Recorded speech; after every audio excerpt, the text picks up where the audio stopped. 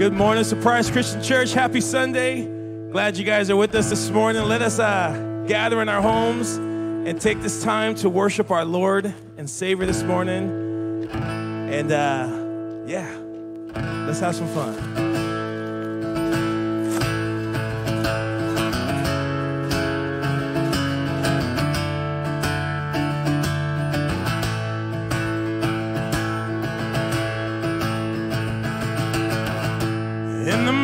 Of the darkness, you're the light that guides me through. Our eyes are on you. You are near to the broken, the weak find their strength in you. Our eyes are on you.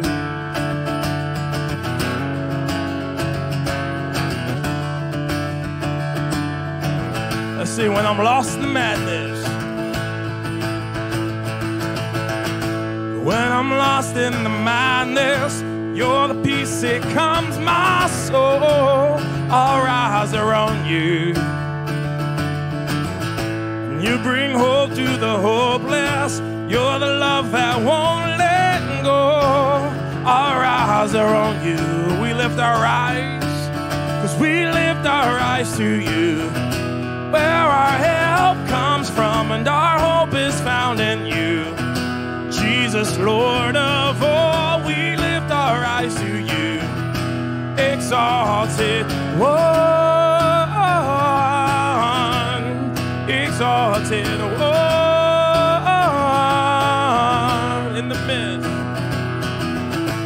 In the midst of the darkness, you're a light that guides me through. Our eyes are on you. You are near to the broken, the weak find their strength in you. Our eyes are on you. We lift our eyes, 'cause we lift our eyes to you. Where our help comes from and our hope is found in you. Jesus, Lord of all, we lift our eyes to you. Exalted one, Lord, exalted one. Your promise stands. Your promise stands. Your love endures. Nothing can shake us standing on your word. We're not afraid. We're full of hope. You'll never leave and you'll never let us go. 'Cause we lift our eyes to you. Where our help comes from and our hope is found in you. Jesus, Lord of all, we lift our eyes to you. Exalted one, we lift our eyes, 'cause we lift our eyes to you. Where our help comes from and our hope is found in you. Jesus, Lord of all, we lift our eyes to you. Exalted one, Lord, exalted one. Oh,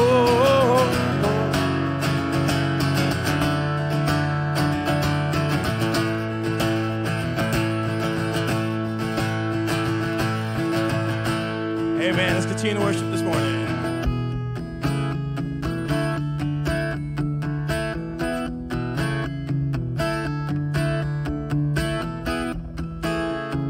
Heaven thundered and the world was born. Life begins and ends in the dust you fall. Faith commanded and the mountains move. Fear is losing ground to our hope in you. Unstoppable God, let your glory go on and on. Impossible things in your name there shall be done. Freedom conquered, all my chains undone. Jesus has overcome. Mercy triumphed when the third day dawned. Darkness was denied when the stone was gone.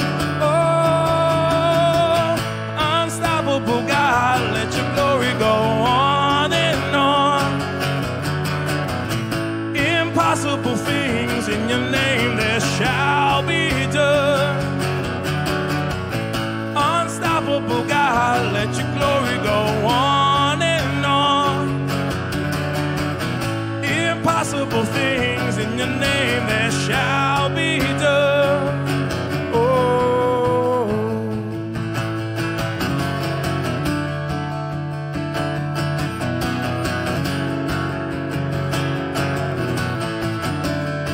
see, nothing shall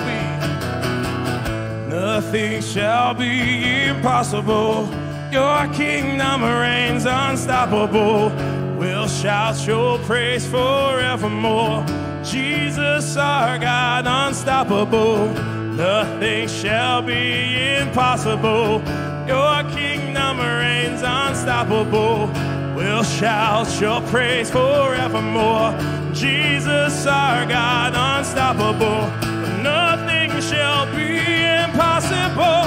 Your kingdom reigns unstoppable. And we'll shout your praise forevermore. Jesus our God unstoppable. Nothing shall be impossible. Your kingdom reigns unstoppable. And we'll shout your praise forevermore. Jesus our God unstoppable.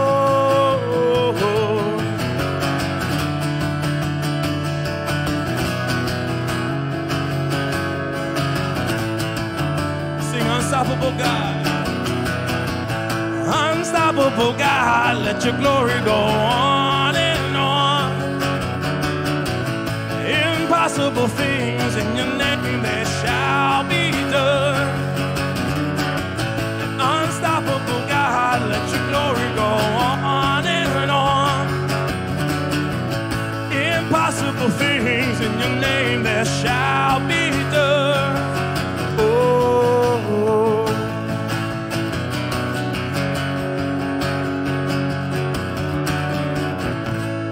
Amen, amen.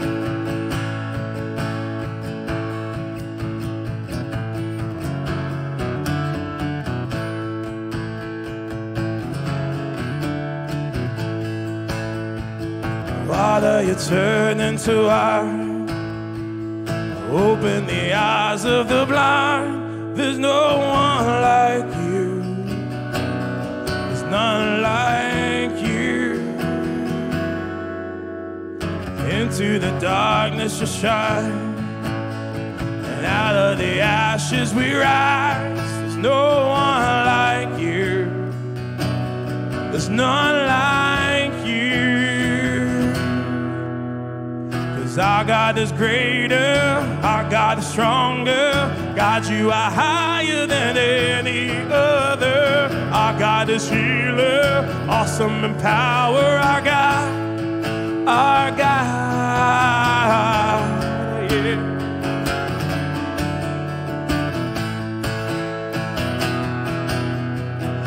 Into the darkness you shine, and out of the ashes we rise. There's no one like you. There's none like you. 'Cause our God is greater, our God is stronger. God, you are higher than any other. Our God is healer, awesome in power. Our God, oh our God, and our God is greater, our God is stronger. God, you are higher than any other. Our God is freedom, awesome in power. Our God, oh our God.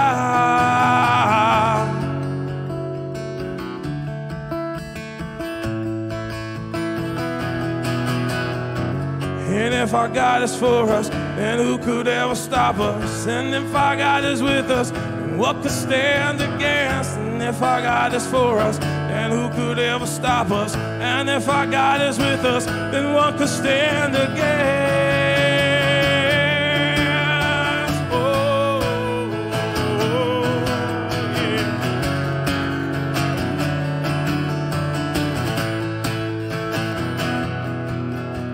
'Cause our God is greater, our God is stronger. God, you are higher than any other, and our God is healer, awesome in power, our God, oh, our God, yeah.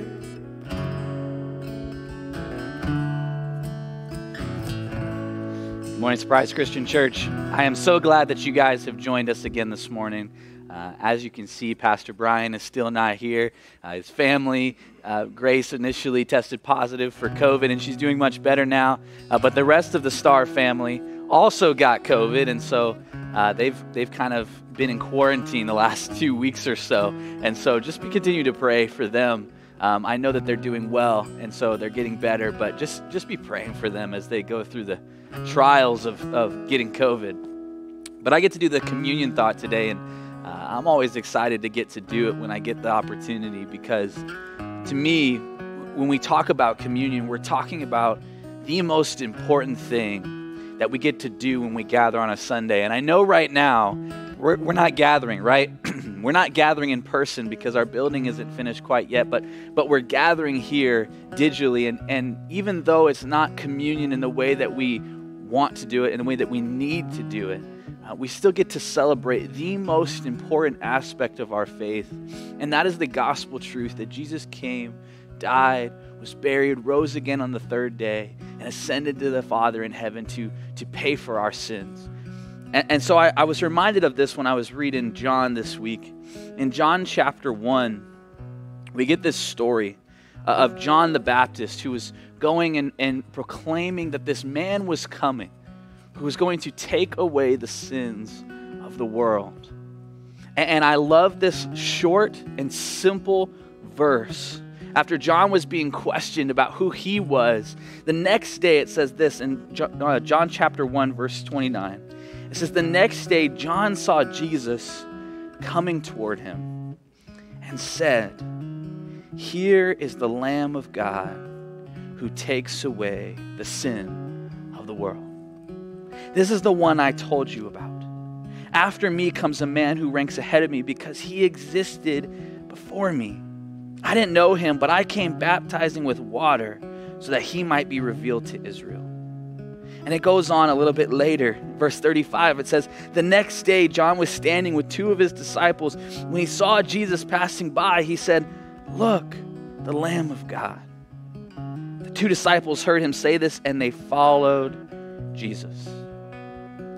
Folks, when we celebrate communion, the main thing that we're doing, whether it's Brian or me or Brian Brown or Matthew or whoever, Brandy, whoever's up here doing it, what we want to do is we want to say, look, it's the Lamb of God. It's the one who takes away the sin of the world. It is the Savior. It is the King. It is the Lord of Lords. And our desire, our passion is that you would see Christ and you would say, I'm going to follow him because he died for me. And so as we take communion today, just the bread representing the body that was broken, the juice representing his blood that was shed for us, I just want you to focus in. I am following Jesus who takes away the sins of the world. Pray with me. God, as we go through this season, I ask that you be with us. And God, this morning as we approach your word, as we approach you and the throne of grace, I just ask that you draw us in. You cry out to our hearts. And we look to you as the Savior, the Lamb of God that takes away the sins of the whole world. Let this time glorify you. I pray this in Jesus' name. Amen.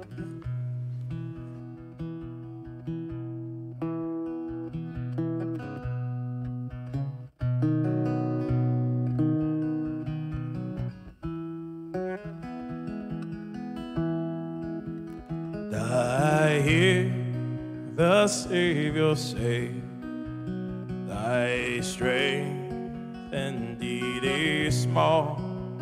Child of weakness, watch and pray. Find in me that all and all. 'Cause Jesus paid it all to him I owe. And sin had left a crimson stain, and he washed it white as snow.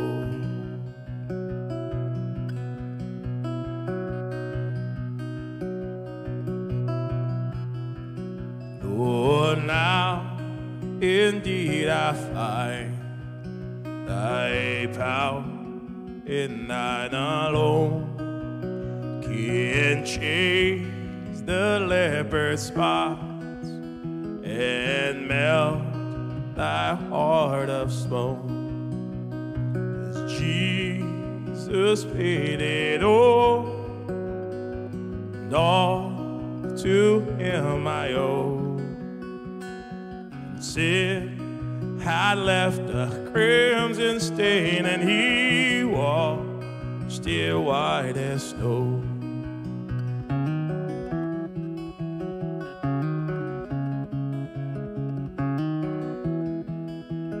And we're before the throne, I stand in him complete. Jesus died my soul to save. My lips shall still repeat, 'cause Jesus paid it all, and all to him I owe. Sin had left a crimson stain, and he washed it white as snow. Sin had left a crimson stain, he washed it white as snow.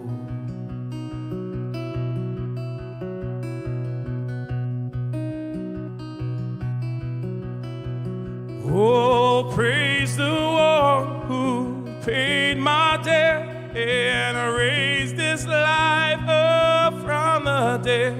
Oh, praise the one who paid my debt and raised this life up from the dead. Oh, praise the one who paid my debt and raised this life up from the dead. Oh, praise the one who paid my debt and raised this life up from the dead. Jesus,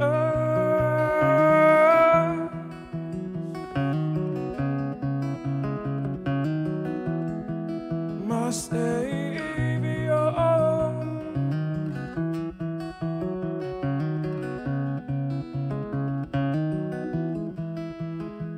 'Cause Jesus paid it all to him I owe. And sin had left a crimson stain, and he washed it white as snow. Lord, I thank you just for this time of remembering what you've done for us, Lord, so that we could live and know what true love is, what salvation is, what mercy, grace, all those things are, Lord. We thank you, God, for allowing us to experience that and to be held true to you, Lord, to be called children of God, Lord, to be saved by your name, Lord. We thank you. We pray all these things in the name of Jesus. Amen. Amen.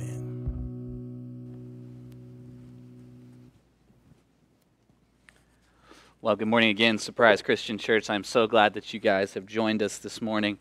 And as I said before, it is just Brad and I here today. Well, and Kenyon. I can't forget Kenyon back there. Man, how could I ever forget Kenyon? But I am glad that you guys are with us this morning, and I'm excited to get started. Some quick announcements just right off the bat. So something that's coming up just want to make sure you have on your calendar, September 25th, it's a Saturday from 9 to 1.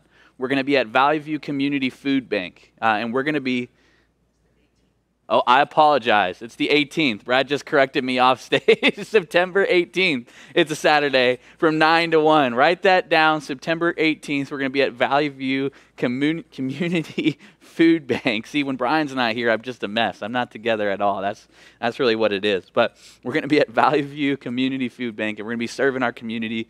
I encourage you guys to join us there. We really are making it a priority that we have something every month while we're still in this building process where we can come together and gather and serve the community and pray together and meet together.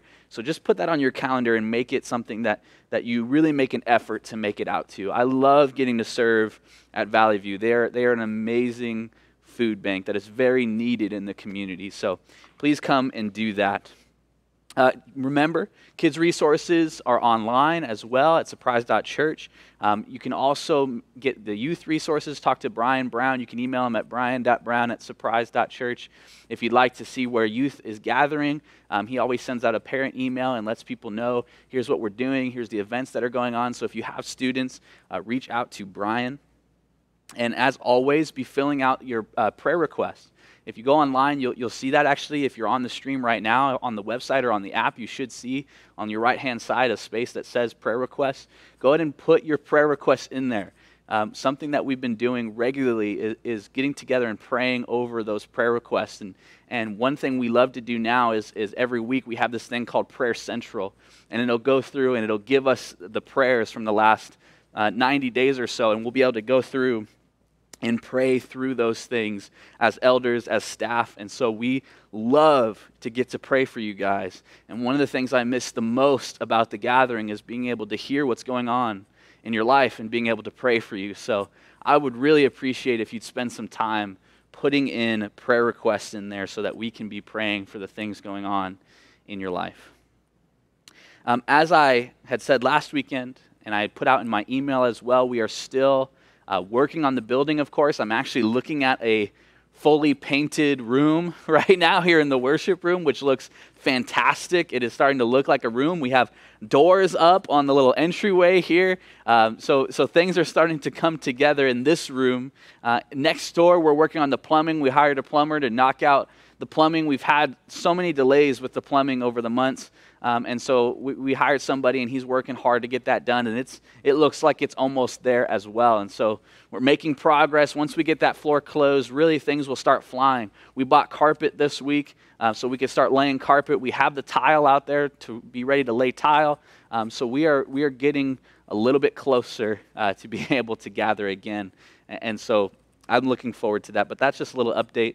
We appreciate you guys and how faithful you've been in giving. We ask that you continue to do so. And more than that, as I've said before, this season is a tough one. This is a make it, break it season for us. It's been a long time since we've had a full church gathering in person. And you guys have been awesome through that whole time, just sticking with us.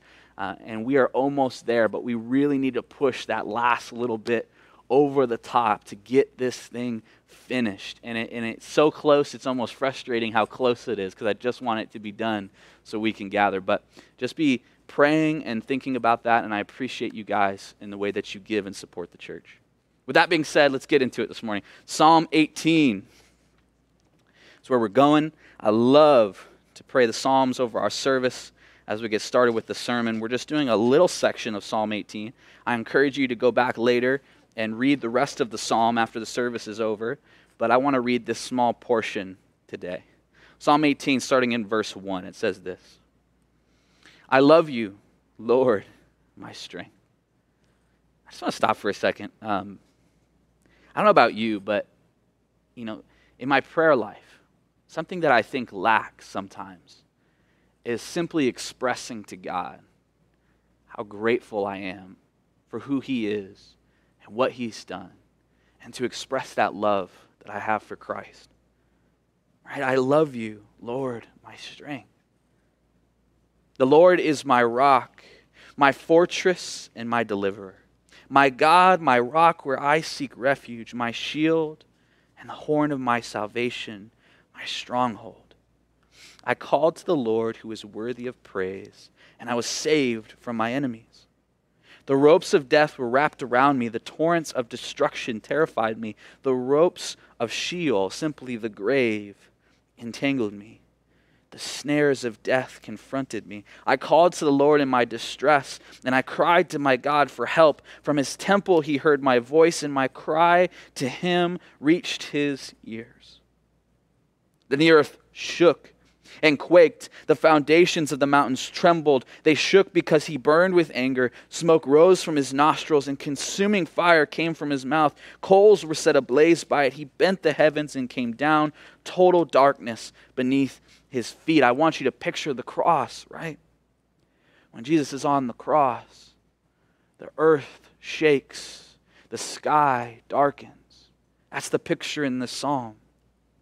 He rode on a cherub and flew, soaring on the wings of the wind. He made darkness his hiding place, dark storm clouds his canopy around him. From the radiance of his presence, his clouds swept onward with hail and blazing coals. The Lord thundered from heaven. The Most High made his voice heard. He shot his arrows and scattered them. He hurled lightning bolts and routed them. The depths of the sea became visible. The foundations of the world were exposed. At your rebuke, Lord, at the blast of the breath of your nostrils. He reached down from on high and took hold of me. He pulled me out of deep water. He rescued me from my powerful enemy and from those who hated me, for they were too strong for me. They confronted me in the day of my calamity, but the Lord was my support. He brought me out to a spacious place, and he rescued me because he delighted in me. Pray with me. Lord, as we get started this morning, just teaching your word and going through and seeking you, Lord, remind us, God, that our sins, our enemies, they're beyond our ability, God, to fight them alone. God, the things of this world, the pains of this world, the sudden destruction that can happen in this world, God, they are beyond our ability to overcome them on our own.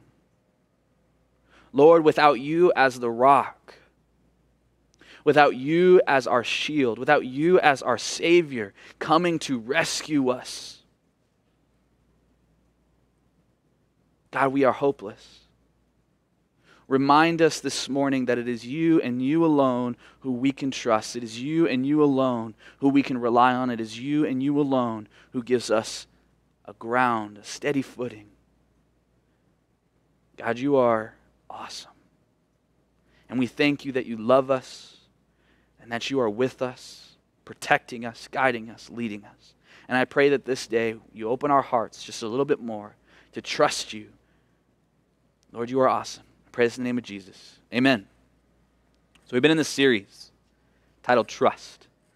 And we've been going through and looking at what it means to walk in faith and trusting Jesus. And we've been going through the Sermon on the Mount as Jesus has been leading us through his teaching to all his disciples and all those gathered at this mount. And he's teaching this whole thing. And we've gone through a couple chapters that have taken us several months to get through. But this is the last weekend of the Sermon on the Mount. Next week, we move on. And we're moving on into a new series titled Chain Breaker. And I am so excited to go through that series with you guys because Jesus is a chain breaker, and I love getting to preach and teach that. So that's starting next weekend, but this weekend we are closing our series, Trust. And I want you to hear this. This is probably the most important piece of my sermon today. It'll begin and it'll close the sermon today, but it is this: trusting Jesus gives a rock-solid foundation in an ever-shifting world.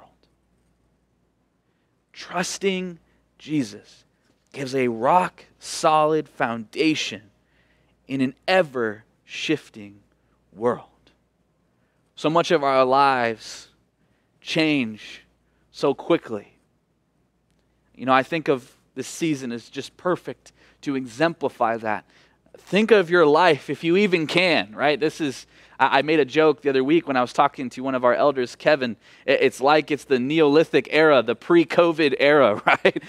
You talk about it as if it was dinosaur times, right? It was so long ago. It was so far in the past. We got to bust out history books just to even think about what that looked like. But I want you to imagine what your life looked like pre-COVID and how much has changed. How much of our world has been shifted. I think of the church alone, right? I think of that weekend. It was a Saturday right before Easter when we got a call from the school and they were like, hey, you guys, you just can't come back because of COVID. The next morning was Easter Sunday, right? And since that moment, we have not had the full congregation other than our prayer meeting together to worship and to get together for service. Our world shifted in a day, and it has affected us now for well over a year. How often in life do you feel like things are going well, or you have solid footing, and then all of a sudden the world shifts and changes and takes away what you thought you had? You see, this world is full of those type of events, those types of situations. We've seen something similar happen recently in Afghanistan, right? We see these type of things happen where all of a sudden something that was semi-stable, semi-together, now is just a collapse and a calamity, and human life is being lost, and it's a tragedy. It happens all the time in our world where things look stable and then they shift into chaos. Jesus is the solution. And I'm going to explain why. It's not that you will stop experiencing these things in life. That's unavoidable. But it is that you will have a foundation that when everything else is shaking, you will know you have Christ to hold on to, and you will know that you are secure for eternity with Him. And so the things temporarily here will be less fearful. So I want you to engage with me in this. I want you to stick with me. There's some difficult teachings in here. There are some really powerful teachings in here. But I want you to just stick with me on it. So here we go. Matthew chapter 7. Matthew chapter 7 is where we are going. As I said, this is the very last sermon in the Sermon on the Mount series. And so we're right at the end, verse 21. And remember last weekend, really quickly, I just want to preempt this. I said that these are all together, right? The two teachings we did last weekend and the two teachings we are doing this weekend, they all go together. The first two were a set of commands. This two is descriptions. And so we're going to walk through that together. So here we go. Jesus says this in verse 21. Now everyone who says to me, not everyone who says to me, Lord, Lord, will enter the kingdom of heaven, but only the one who does the will of my Father in heaven. On that day, many will say to me, Lord, Lord, didn't we prophesy in your name, drive out demons in your name, do many miracles in your name? Then I will announce to them, I never knew you. Depart from me, you lawbreakers. Therefore, everyone who hears these words of mine and acts on them will be like a wise man who built his house on the rock. The rain fell, the rivers rose, and the winds blew and pounded that house. Yet it didn't collapse because its foundation was on the rock. But everyone who hears these words of mine and doesn't act on them will be like a foolish man who built his house on the sand. The rain fell, the rivers rose, the winds blew and pounded that house, and it collapsed. It collapsed with a great crash. When Jesus had finished saying these things, the crowds were astonished at his teaching because he was teaching them like one who had authority and not like their scribes. So let's go through this verse by verse. Let's start back in verse 21. Jesus says this, not everyone who says to me, Lord, Lord, will enter the kingdom of heaven, but only the one who does the will of my Father in heaven. So not everyone who claims Jesus as Lord will enter the kingdom of heaven. Now, I know that this passage can be pretty terrifying. And in fact, when I talk to people in the congregation who are struggling with their faith, this is almost always the passage that they bring to me. And they say, I don't want to be the one that says, Lord Jesus, and then does not enter the kingdom of heaven. And that is a good thing to have on your heart, right? I want to know what the Lord is telling me. I want to understand so that I don't miss out. Just because I'm calling on him, I don't want to miss out on the kingdom of heaven. But I want to stop for a minute and I want to say, isn't this teaching from Jesus that not everyone who says to me, Lord, Lord, will enter the kingdom of heaven, isn't that obvious?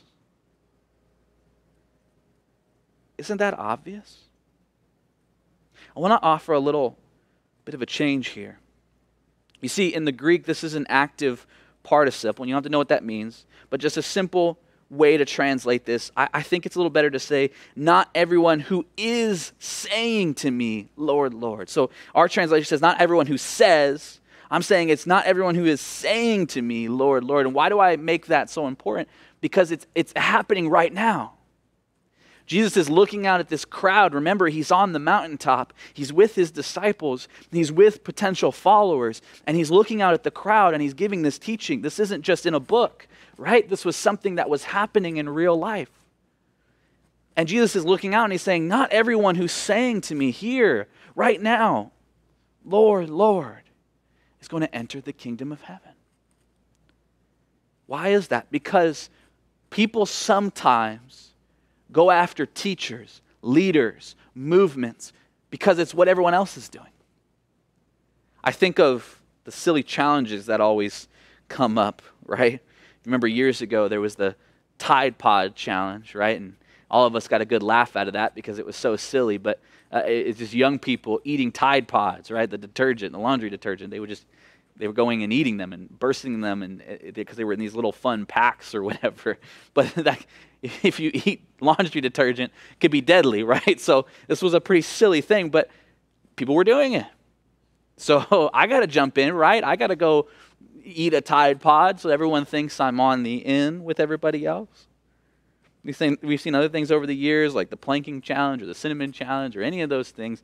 You can go look them up. But the point is, people do silly things, stupid things, dangerous things even, because they see other people doing them. And they think that they'll have some kind of benefit by going after these movements or these people or these individuals, right? It's mob and group mentality. It has real power.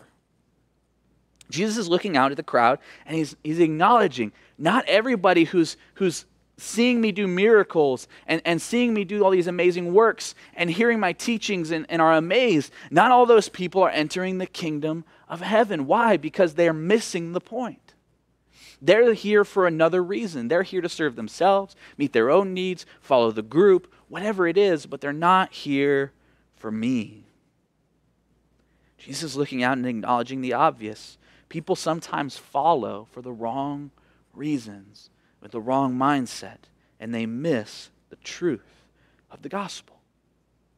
So not everyone who cries on Jesus' name will be in the kingdom of heaven. But Jesus specifies, so who is? Only the one who does the will of my Father in heaven. Now, we found the most important piece here, right? How do you know you're going to enter the kingdom? Well, are you doing the will of the Father in heaven? Well, what is the will of the Father in heaven? And it might not be so obvious. For you, you might be thinking, well, I read in my Bible, do not murder. So I just need to not murder. That's the will of God. And if I don't murder, I'm going to enter the kingdom of God. But we know, right? We know from Scripture that we all disobey. All of us are sinners. All of us break God's law. All of us flee from the will of the Father. So who is it that is going to do the will of the Father and enter the kingdom? Well, I want to read a couple verses for you that I think will maybe transform the way you're thinking. Instead of, here's this rule list, and I got to make sure I do all the rules on the rule list, and that's how I enter the kingdom of God. Instead, I want you to see this as the will of the Father in heaven is that you trust in Jesus. That's the will of the Father in heaven. So let me show you. John chapter 6, verse 40. Jesus says this specifically to the crowd. For this is the will of my Father in heaven. It's kind of important, right? Jesus is telling us what it is, directly and specifically. That everyone who looks on the Son and believes in him should have eternal life, and I will raise him up on the last day. And I will raise him up on the last day. This is Jesus' will. This is the Father's will. That you look to Jesus as your Lord, as your Savior, and you say, I trust Jesus to save me. Let me add a little bit more. In John 15, Jesus teaches this to his disciples. Starting in verse 9, he says, as the Father has loved me, so have I loved you. Abide in my love. If you keep my commandments, you will abide in my love, just as I have kept my Father's commandments and abide in his love. These things I have spoken to you, that my joy may be in you and that your joy may be made full. Okay, so keep my commandments and you'll remain in me. What is the commandment? Verse 12, this is my commandment, that you love one another as I have loved you. Greater love has no one than this, that someone laid down his life for his friends. And we're just going to stop there. So what's the second piece of it, right? Jesus says the will of the Father is that we look and we trust upon the Son. Well, what else is God's will? What else is God's will is to love one another. To love one another. John puts it like this in 1 John chapter 3, 19 through 24. I just want to read it because I think this is the most important piece of this passage. So here it says, this is how we will know that we belong to the truth, and will reassure our hearts before him whenever our hearts condemn us, for God is greater than our hearts, and he knows all things. So friends, hear what John's saying. Those of you who have read this passage before and have gone, I'm afraid that I'm not the one who's going to enter the kingdom. I'm afraid I'm the one in this story that Jesus is going to say, depart from me. I never knew you. If that's you, hear this passage. That's what John's talking about. When you're afraid, when your heart condemns you, how do you know you belong to the truth? Here's what he says, verse 21. Dear friends, if our hearts don't condemn us, we have confidence before God and receive whatever we ask from him, because we keep his commands and do what is pleasing in his sight, right? Now what's the command? Now this is his command, that we believe in the name of his Son, Jesus Christ, and love one another as he commanded us. The one who keeps his commands remain in him and he in him. And the way we know that he remains in us is from the Spirit he has given us. So what does John do? He just basically combines these two teachings from Jesus. And he says, this is what it's all about. You want to know what this whole thing is about? You want to know what it means to enter the kingdom of God? You want to know what it means to receive salvation? The whole deal. Here's what it's about. Trust Jesus and love one another. Trust Jesus and love one another. That's what it means to enter the kingdom of God. And if you are looking on Jesus, have no fear that when the day comes, he'll say, I never knew you. Because if you're trusting in him to save you, he will save you. I want you to notice, let's keep going. Back to our passage in Matthew 7, verse 22. I want you to notice how Jesus describes these people who are not going to enter the kingdom. On that day, many will say to me, Lord, Lord, didn't we prophesy in your name, drive out demons in your name, and do many miracles in your name? Then I will announce to them, I never knew you. Depart from me, you lawbreakers. I want you to look. You see, I told you what it is to enter the kingdom, right? Trust Jesus. Love one another. So what is it not? Well, look what these people do. What do they say?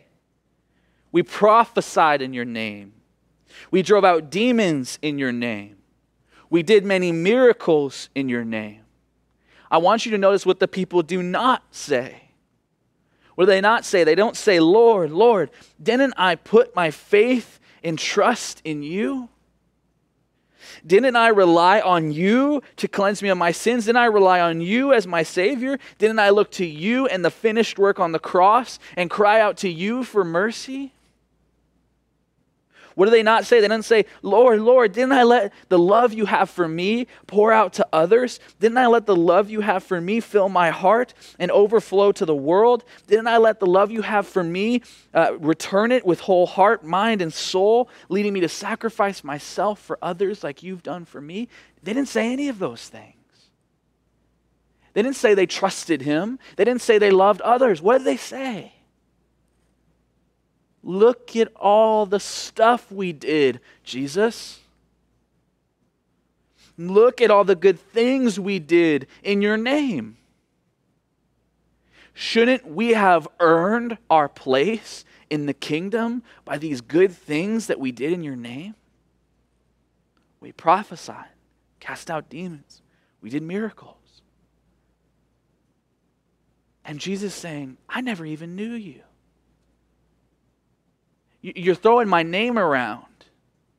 You're following the crowd, so to speak. You're going to church for your own reasons, your own purposes, to serve your own ego. You're going around doing these things because you think they save you. And I never knew you. I never knew you.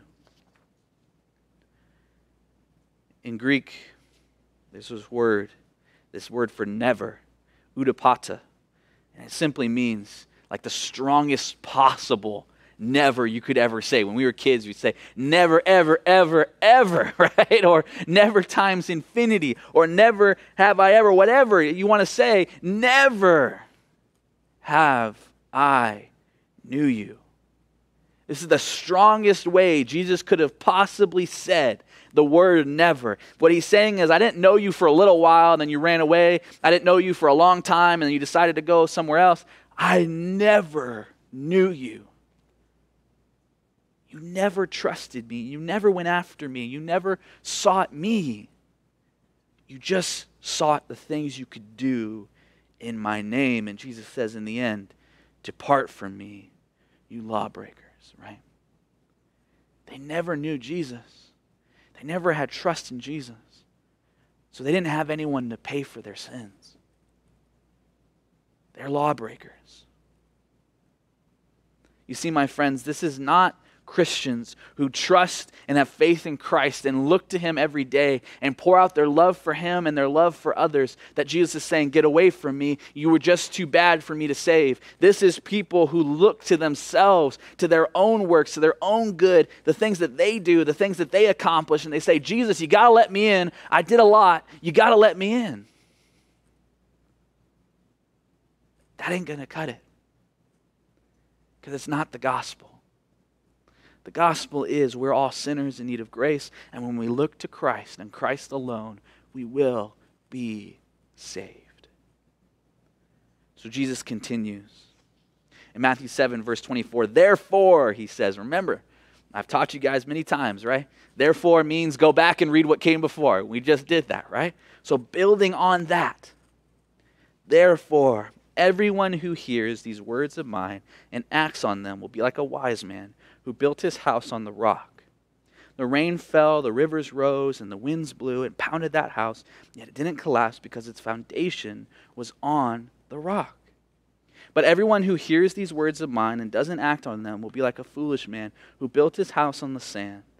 The rain fell, the rivers rose, the winds blew and pounded that house, and it collapsed with a great crash.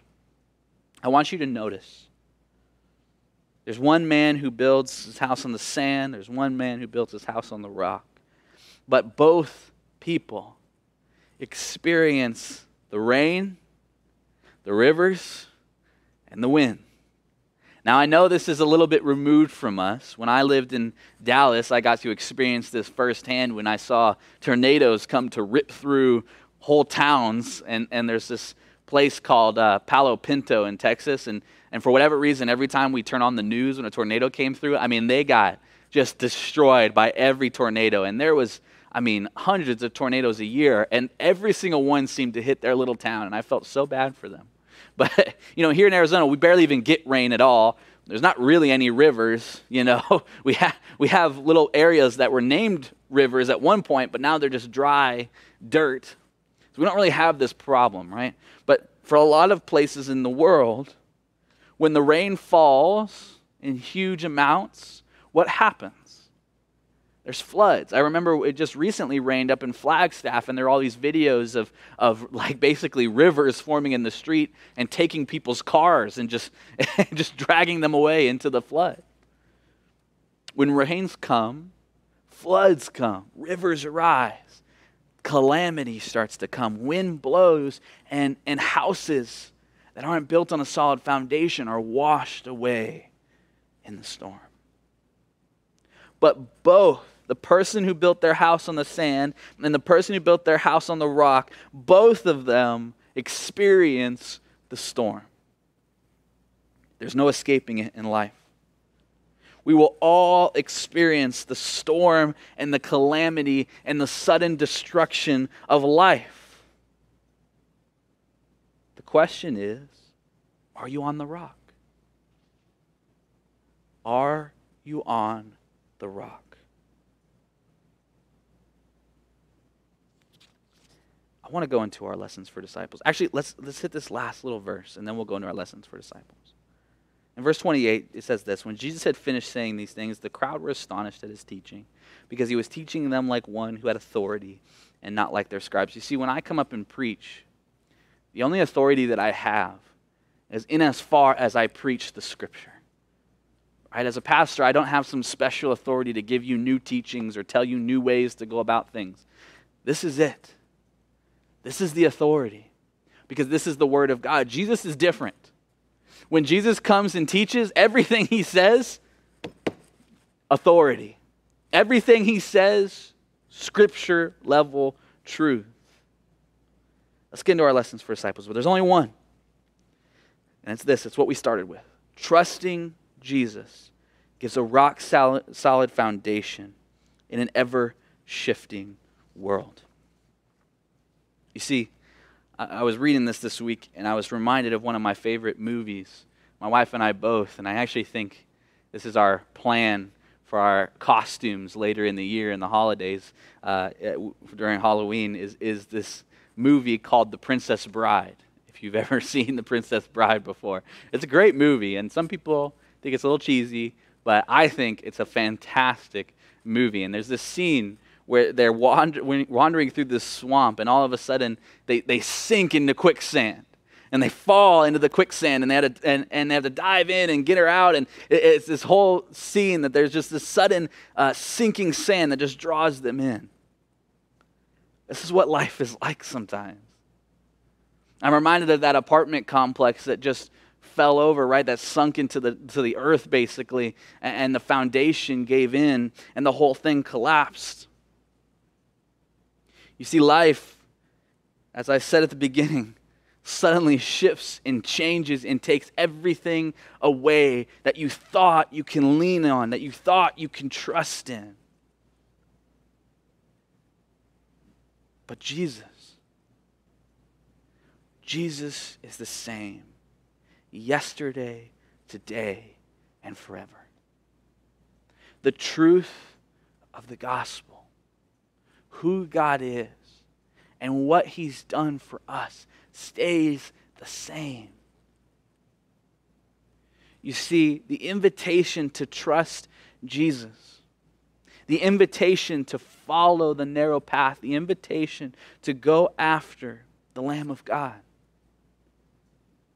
that you must hear and go and follow and build your life on the rock. Because if you build it on anything else in this life, I promise you it could be gone in an instant.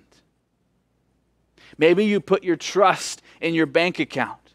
Maybe you put your trust in the things that you own. Maybe you put your trust in your spouse or your family. Maybe you put your trust in your job.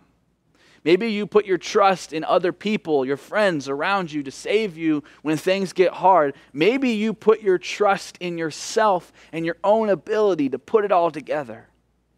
But I promise you, if you're leaning on anything but the rock, you are on sand.